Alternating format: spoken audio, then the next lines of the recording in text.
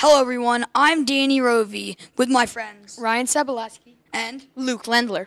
just outside Lincoln Financial Field, here to discuss with them which NFL rookie do you think will have the most impact in the NFL. Luke? Well, I think there's two rookies that could have a very, very large underrated impact on their two respective teams.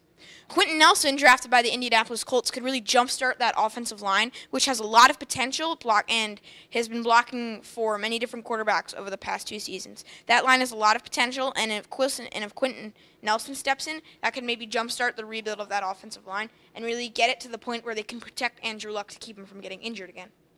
A second rookie who can also have a big impact is probably Billy Price for the Cincinnati Bengals. The Cincinnati Bengals, their offensive line has been incredibly shaky this year and the last year, but before that, it was probably the best offensive line in the NFL. They let a couple guys walk, and Andrew Whitworth got old, and they let him walk as well. So they traded for Cordy Glenn. Clint Bowling is still on the line. He was an All-Pro a couple years ago. And Billy Price is a very good draftee, and he could help at center and he could help at right guard, both positions of need for the Cincinnati Bengals. But really, that would just speed up the process of that developing line and really secure the left side of that line for the team, protecting Andy Dalton, who has been battling injuries, battling slight injuries, which have really been affecting his play the past couple seasons, and also maybe speeding up the run game as well.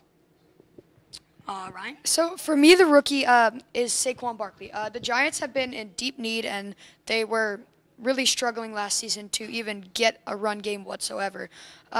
So I think Saquon Barkley can take this team to a whole new level and make this team a dual threat. You know, Eli Manning can still pass to Odell, or and then so he still has the passing option open. But worst case scenario, you need a running back.